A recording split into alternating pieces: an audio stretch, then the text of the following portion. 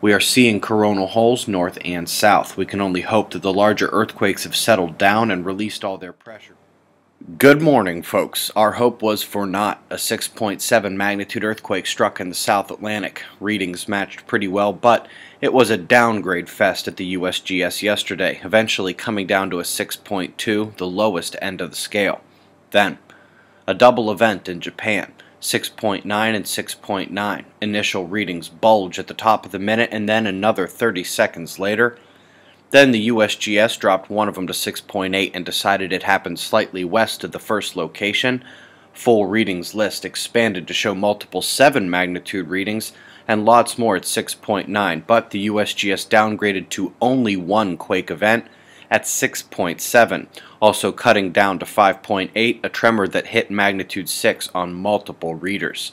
Although no tsunami was produced, the Japan quake did trip the local buoys a few inches, nothing major. The coronal holes begin departing today, but we may yet see some increased seismicity remaining. Primary eruption threats are diminishing as the filaments are either turning away, losing coronal altitude, or slipping back down into the sun. Other than that, no eruptions, no solar flares, nothing at all. All the leaves are brown and the sky is gray. Sleep sweet, sunshine. Just one sunspot group departing the disk, and still just big negative twins without magnetic mixing. The solar wind for 3 days here shows a strong density shock wave yesterday afternoon, leading to a small speed rise this morning. Could be the start of a coronal hole effect. The electrons taking a beating upon the increased pressure. The magnetic systems of Earth are becoming energized with solar plasma, but as of yet our shield is holding it together. That's something to watch today. Top 2 links today. First is to a mysterious Mars plume into its upper atmosphere. Turns out it's one of many, considering that they believe these may relate to the sparse magnetic field of Mars. Perhaps this is a Mars spot effect. Discussion is warranted.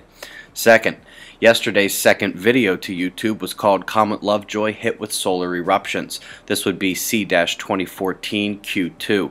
And there's evidence of massive solar-induced ion disruption at the comet and in the tail. This is one of the best examples of the effect that humans have ever been able to analyze.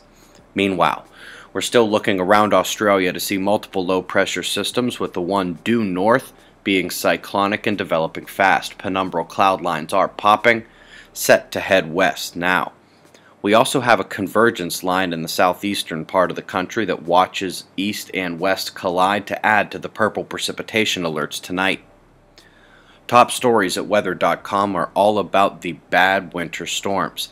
Deaths are being reported across the regions hit, and it's still an incredibly dangerous system. The primary low is at the coastline, so the eastern warm-up on the convergence is over, and it's just the cold Arctic air funneling down now. Snow, with a slight chance of more snow, changing to snow by the overnight hours with more snow in the morning.